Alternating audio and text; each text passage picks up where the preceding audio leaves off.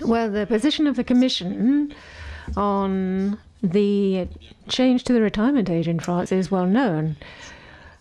And this is reflected in the recommendations adopted by the Member States in July last.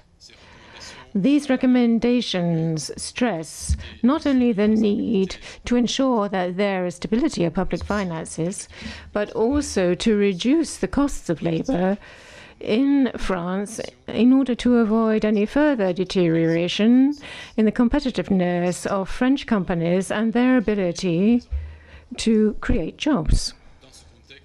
Now, given that background, the European Commission has taken note of the announcements made by Prime Minister Ayrault yesterday. We're looking at the draft law so as to be able to give a detailed evaluation of its impact on French public finances. On the basis of information available to us, the efforts which have been made or will be made up to 2020 will be essentially based on an increase in employers' and employees' contributions.